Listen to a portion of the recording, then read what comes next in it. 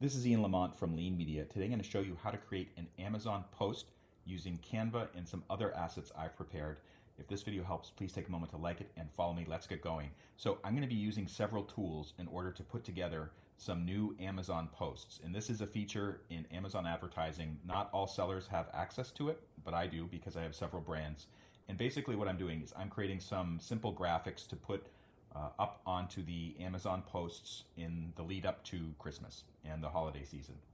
So you can see I've created a couple of these basic images, last minute holiday gifts, and I used it with a template from Canva. This is a pro level account, so I'm paying I think $20 or $30 per month for this particular tool, but they give you access to all of these different templates. So I chose one of them. There's also some free templates, like you can see this is a free template right here. And I used one of the paid templates that's included with a subscription. I modified it to look like this. So that's step one.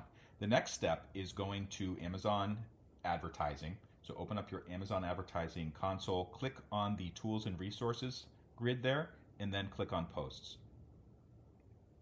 And you'll come to this. And you can see I have a whole bunch of posts lined up, including one that is currently being reviewed. So I'm going to add a new post. All you need to do, press the Create Post button.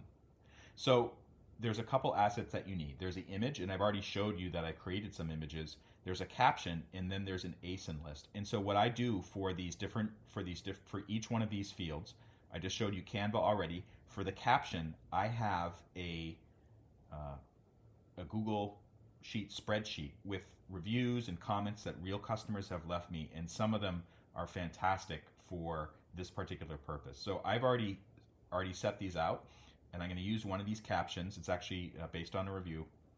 The other thing that I need is an ASIN list. And basically what I've done is I have a couple different ASIN lists of different types of products that I can use. And I can just copy and paste these right into the Amazon Post console. So let's get going. I'm going to go back to Google Chrome and I'm going to upload an image.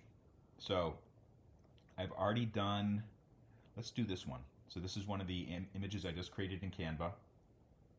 It uploads it. Note that there is an image size requirement, 640 by 320 px or larger. So with Canva templates, that's no problem because most of them are usually, at least twice that size. But just check before you start designing to make sure the template's the right size. I'm just using a square template. I think it's called Instagram post or something like that. So it automatically will fit this. This is more than enough.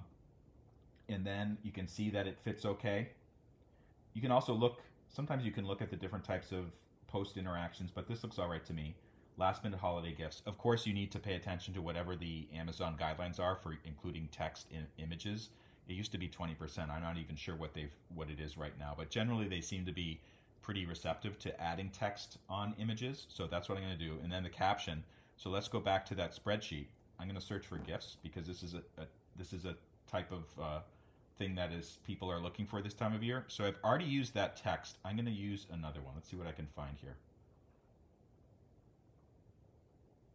Okay, here's a good one. I did the family binder genealogy gift last year for our boys and their family. So I'm going to use that one. I'm going to paste it right in. It's a little bit long. You can see it's getting cut off. So what I'm going to do is shorten it. And then maybe what I can do also is add a check mark. Sometimes Amazon doesn't like it, sometimes they don't really care. Okay, so then ASINs. So I want to be sure that I include the same product here, so I do have that. And let's go to the kit ASINs. I think it's one of these. So I just copy and paste it in, add. Okay, actually this is not the right one, so I'm going to have to eliminate those. But I know there's one. I think it's just one of these two. Some people, of course, use a spreadsheet to do all this. Okay, so this is definitely one of them. Let's get rid of that one. All right, so these are good starts. And then I'm going to use another type of more expensive product. And I think I'll do this one. And then add. Okay, so that's good. And then schedule the post. Because I just released one post today, or it's pending right now, I'm going to schedule this one for a few days in advance. 16th, 1:24 p.m. I'm going to change that to EST. Actually, let's change this to 12:24 p.m. Okay. Submit for review.